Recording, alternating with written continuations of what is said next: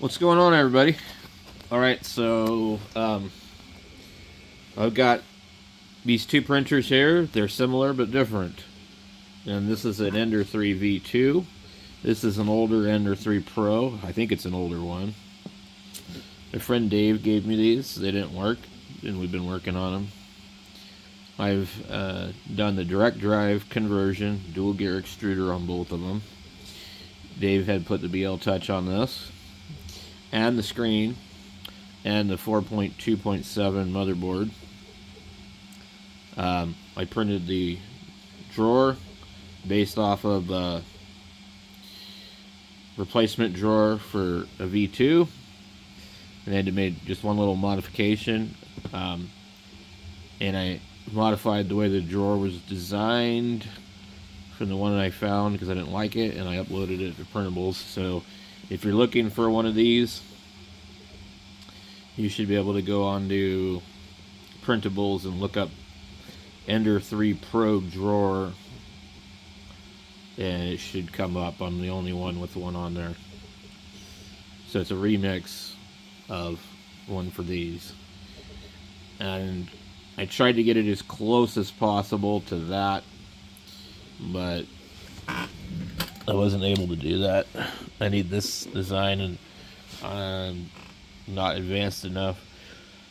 What I did was I took a design I didn't like, I modified it in Tinkercad, and printed it, and it works good.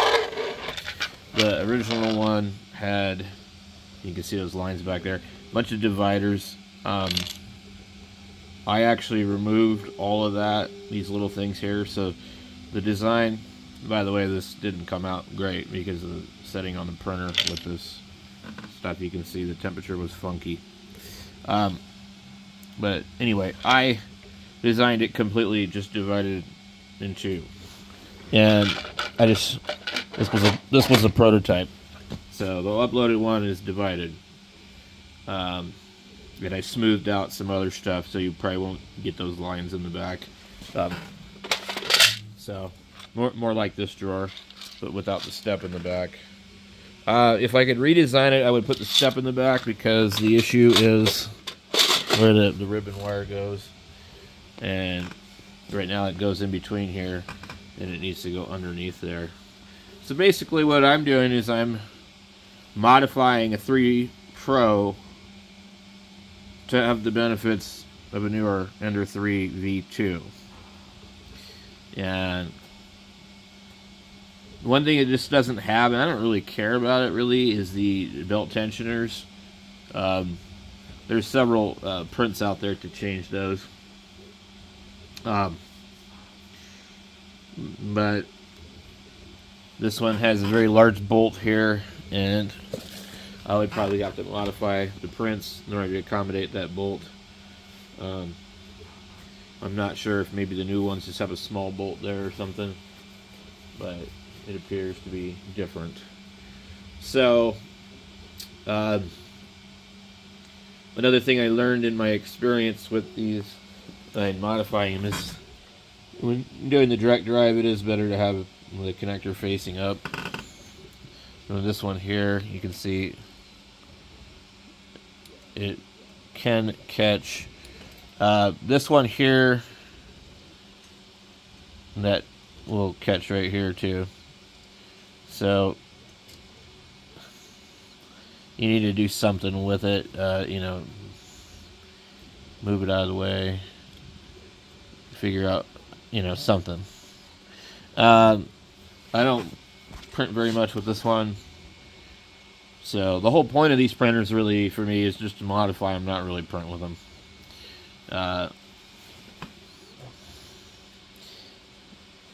I figured out some other stuff in the G code too that slows these down. So basically, in order to make the other one similar, we need to move the power supply back here. We need a cover for that. The rails, by the way, are narrower, I think, on this than this. So the belt tensioners and covers and things like that are different. So on these, the fan hole is on the bottom. And they're, I don't know if they're identical power supplies or not. But what I did with this one here, in order to do the Z-axis, you have to move these. And I notched out the plastic. You can do this one of two ways. This bracket here has a support in the corner. Let's see if we can see it. You see that triangle support? Well, that's on both sides. So I notched the plastic to accommodate that. I didn't want this thing hanging out further. What they would normally do, that bracket would be the other direction. So it would sit and come up here, and then your power supply would probably be about that much further out. I just didn't really care for that. I think it's probably better to have the power supply right here. Maybe this looks better, but I think this is probably better. It can get more air. You're gonna hear it more, maybe, but and then the other thing that you have here is you've got this motor just sitting here, and it's not covered or anything. You know, it's not like a huge deal, but it's just not covered. So I thought about printing some brackets for that. I believe these rails are different, and this sensor is definitely mounted differently, or this one got bumped. I'm not really sure. It looks like it got bumped. I don't know that this thing's in the right place, to be honest with you. I've never seen another one of these printers, so I don't know if that's crooked or not. I don't know if somebody did that on purpose. I don't know if that thing's supposed to be straight up and down. I'm going to say it's probably been whacked, and it's supposed to be in that direction. So this one is like, something's different on these, as somebody was mentioning. They're not the same.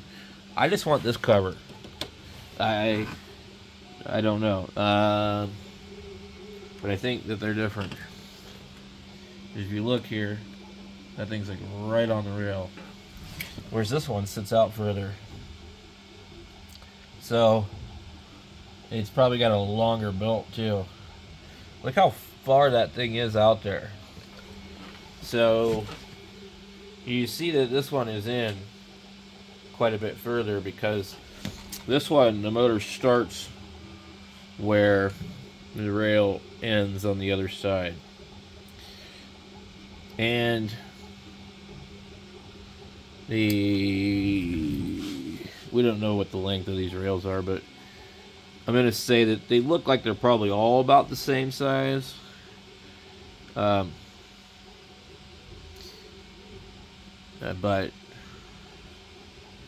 yeah, I think that that's just all due to the bracket being used on the 3 Pro.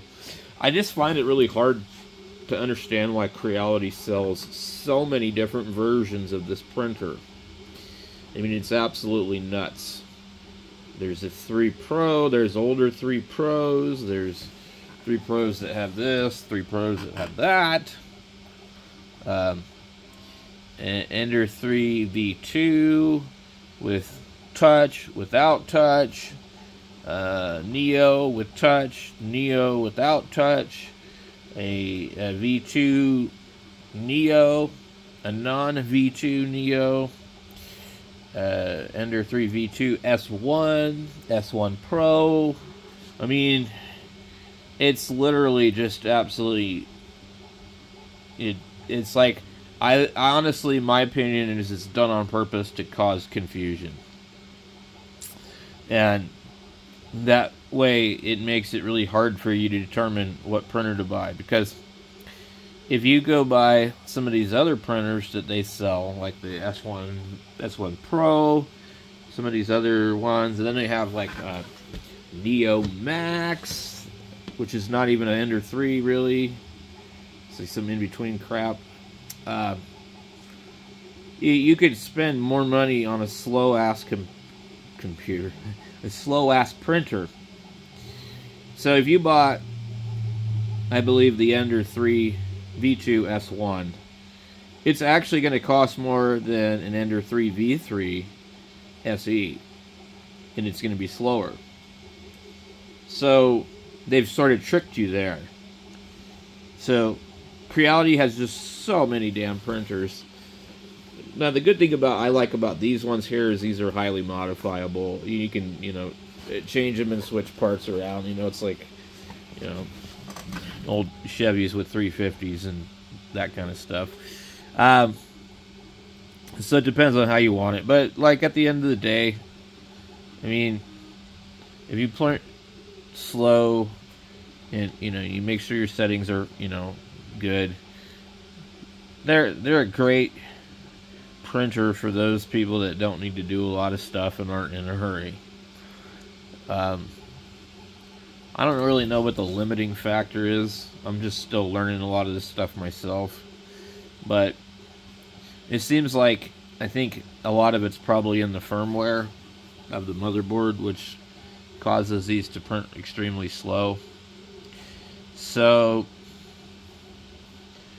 I think physically the hardware and all that could probably print pretty easily at 200 millimeters a second and have good quality, but I just don't think you can do it with the firmware that's on the motherboard. I just don't think it's going to happen. Because if you look at the Ender 3 V3 SE, it's still running Marlin. And it prints fast. Real fast. Average print speeds are 180 millimeters. That's the default on the slicer.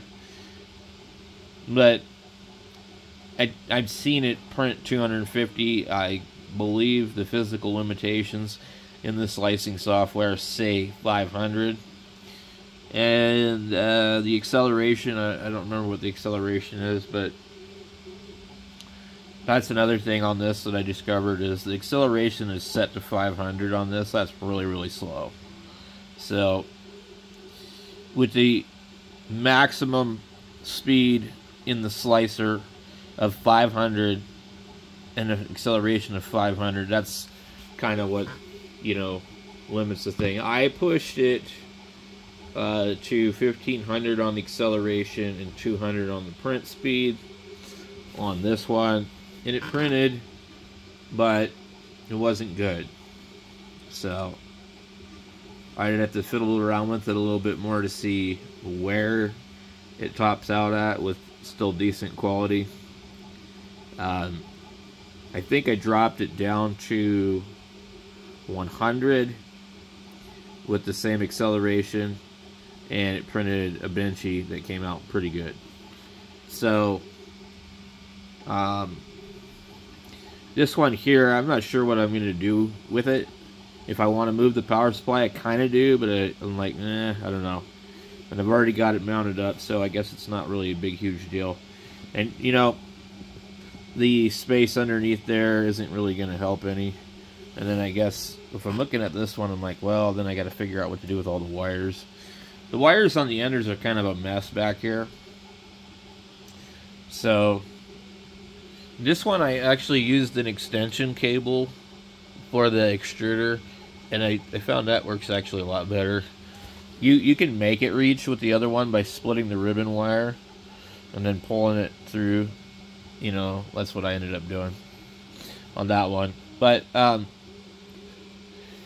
you know, between this printer and a Neo and a V2, I mean, you're not really getting anything different. It's all going to be the same. You know, the touch sensor is great. The bed leveling on the Neo, I found, with the stock software is really good. I don't have my Neo out here, but the Neo with the factory firmware and the auto bed leveling works absolutely great. Now, this one here has BL Touch. This one doesn't have anything. These are both running the professional firmware, and I'm still kind of getting used to that. It seems that the tramming wizard on this works really, really good with the touch sensor. On this one here, without it, it's a pain in the butt. You know, forget about it. It's just going to take you quite a while. Even with the tramming wizard on here, you're going to make, you know, 4 adjustments over and over and over before you get it really close. Another thing, too, is that I changed the springs on this, and that made a pretty big difference. I still need springs for that. The Neo already had springs. You want these color springs. They're flat wound springs instead of regular, and they just seem to hold their shape a little bit better. What was wrong with this was the springs were really soft, and that back corner where that spacer is for the cable holder, yeah, it was kind of fighting me a little bit. So, but anyway, I'm gonna print some covers and stuff for this, and I've been looking at just different ones that they have. So you just got to make sure it's for the Pro. See, this guy didn't cover the switch, and if I'm looking at his switch, we go here and look at it a little bit more detail. I would say that mine is missing a screw or crooked. Another thing too, you see here they're still using the glass bed like I am. I think probably removing the glass bed would probably be a really good idea, and installing the magnetic sheet. The only reason I haven't done that is because these are working just fine with hairspray on them, and I generally don't have to do anything to them. I might take this and slice it up, and I might edit this in Tinkercad. I'm not interested in having this vent here. It's really hard to fill when somebody does that. But I can fill it, and if I do it just right, it won't leave any marks. But the thing is, I don't want crap getting down in there. There's no reason it doesn't need to be vented. So, this is the best one I've found as a starting point to fiddle with.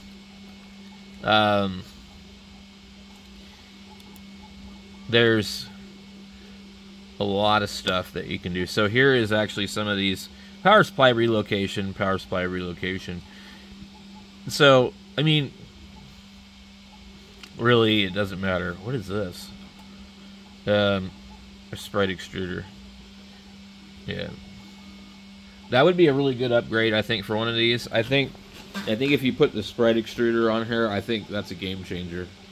I think that the biggest problem with these, I think, is the hot end. And I think with the dual gear, I think, you know, you're great. That's like, you know, and then the direct drive, that's like the cheapest way to update these. I just can't believe they're still selling these things the way they are with, you know, $169 on Amazon, and they say, "Ooh, what a deal! This is a reduced price." Well, it's always $169, and it's always $99 on eBay. So, like, it doesn't really make sense to buy one of these on Amazon. Really, like, I don't see any reason to buy one. I would have never paid $99 for any of these printers, but my friend Dave graciously gave them to me. So they were all broken. You know, these are a Tinkerer's Paradise. You know, so with the $219 on Amazon for a version 3, you know, I don't know what it is on eBay. It's a way better printer. I mean, it's kind of cheaper, but it prints really good. Mine had problems because the print bed was bent, so that was why I sent mine back. And I'm happy that I did, because I got the Elegoo Neptune 4 Pro, and that's turned out to be an extremely good printer. The SVO7 that I have here with Clipper, I like it, but it's kind of a tinkering thing too. It's not real consistent. It's more like these. So anyway, and I tried the Sonic pad on the Neo, and I wasn't really happy with that. And Ender 3 Pro Essential and worthwhile upgrades. I'm just curious what that would be. Okay, what do we got here?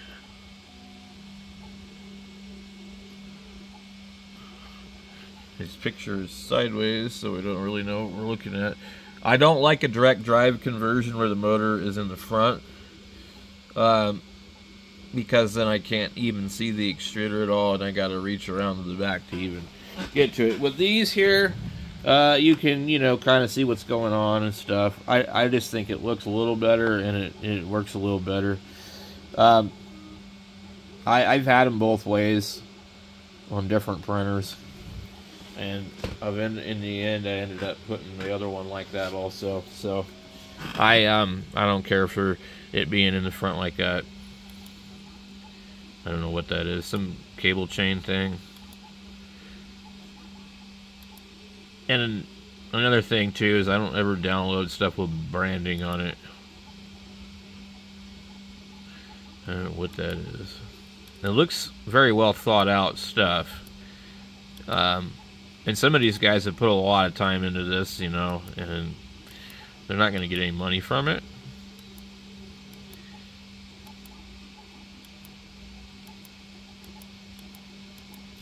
I don't know what all this is. There's a lot of stuff in here. So, you know, it's really nice that these guys share this with us, because they don't get anything out of it. Here's a Y-axis motor mount. So some people have changed these, I think, to what you would find on the newer one. There's just a lot of stuff out here. I mean, like, the limit is like, I mean, for me, I don't have a problem adjusting the belt manually. Here, look at this. It's got a limit switch cover. Okay. I think that's nice. So, it's a separate type of deal. So it's not printed all in one shot. Let's see here.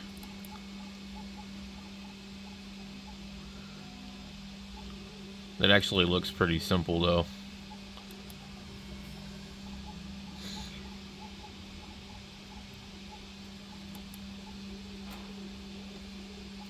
Yeah, it looks pretty clean. I think there's more than one version available then. Let's see here.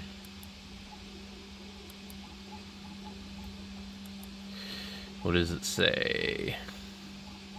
To improve the appearance of my printer, I designed a cover for the gears of the Y-axis stepper. This small design for the limit switch fits the Z-axis limit switch as well.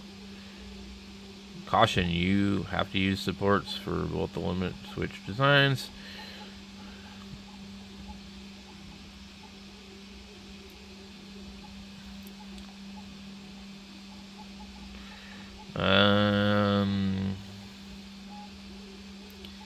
Okay.